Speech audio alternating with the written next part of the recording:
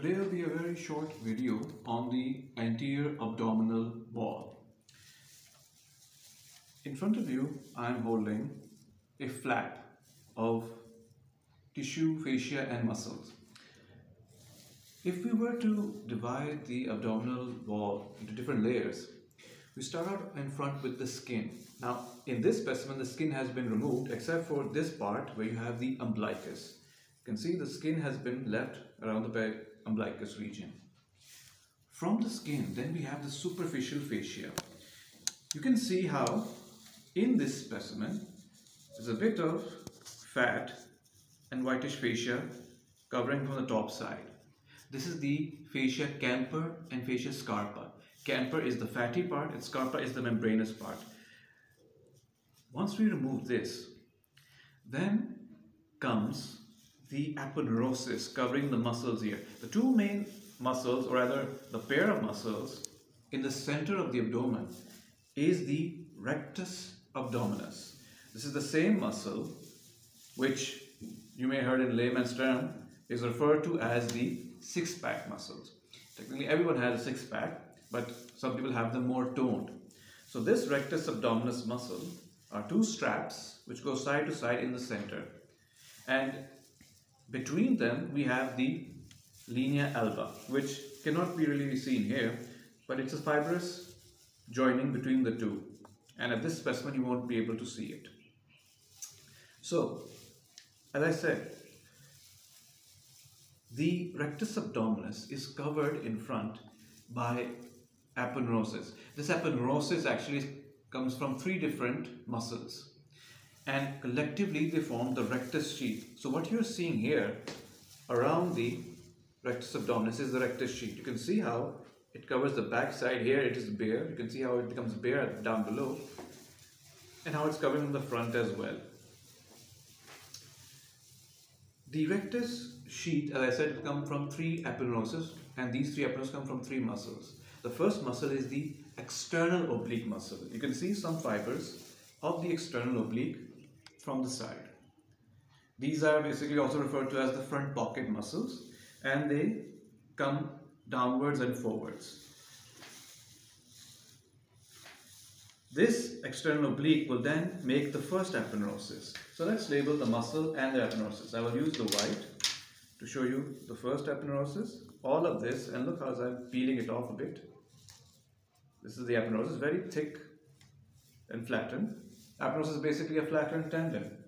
And I will use the yellow to denote the external oblique muscle. Let's use this one right here. This is the rectus abdominis. In fact, let me just separate these two. Here we go. These fibers are not that nice. I will use these fibers.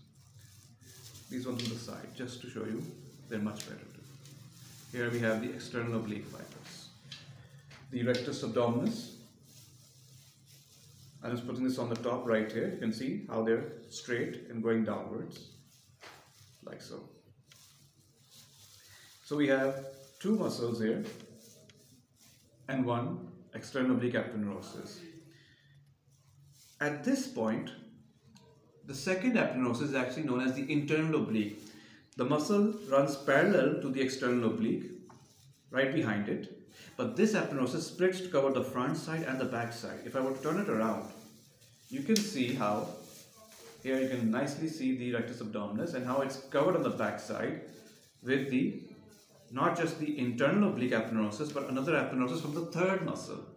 So to illustrate it actually, on the top side, in front, if I were to hold it like so, in the front we have external oblique aponeurosis, then internal oblique aponeurosis front part, internal oblique aponeurosis back part, and finally the transverse abdominis aponeurosis. So this is how they're covering it and forming the rectus sheath. But as we descend downward, there comes a point, namely this point, it's been marked with a red and black marker, known as the arcuate line.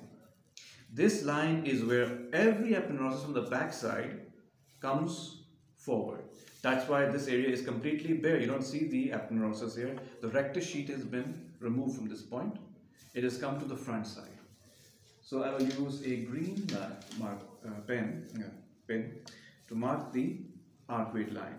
And here once again you can see the rectus abdominis.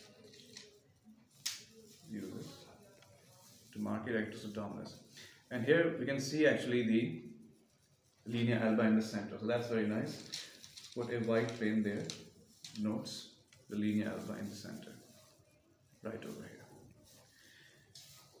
Now, so the rectus sheath formed by the three aponeuroses and the three muscles, and here you can also see the transverse abdominis muscle, right over here. See how the fibers are running transversely. Remember, external oblique muscles were front and descending. Internal oblique were basically running in the outward directions. They're also called back pocket. But the transverse abdominis muscles, they are actually running transversely. So here's that muscle. Here's the rectus abdominis, the linea alba, and the arcuate line. And here we have the rectus sheath backside. And remember, this was formed by aponeurosis of the transverse abdominis and internal oblique as well. Here we go. With that said, there's only one more thing to show that is very prominent here, and are these vessels. These are the inferior epigastric vessels. The artery is the one which I'm holding right now. Down below, actually, there are three major lines formed here due to the peritoneal folds. In the center, we have the median umbilical ligament. A small part is attached right over here. The remaining is mostly not seen. The median umbilical ligament is actually a remnant of the urachus. To the side, then we'll have the medial umbilical ligament. Remember, the center is median, this is medial. That is a remnant of the umbilical artery, forms a cord-like structure here. Those two are not nicely seen on this. The edges, they have a bit of impression, but it's not really nice to see here. On the other hand, the lateral most part, which is formed by the inferior epigastric vessels, that you can see here. This is also a landmark used when trying to determine an indirect and direct inguinal hernia. So I will put a red pen through this. This is a small one, like so. Here we go. And with that, you can see the epigastric vessels. So there's not much else to see on the anterior abdominal wall. You know that there's rectus abdominis and the sheath surround that covers it, as well as the side muscles. But the majority of the structures and content of the abdominal cavity lies within the cavity itself.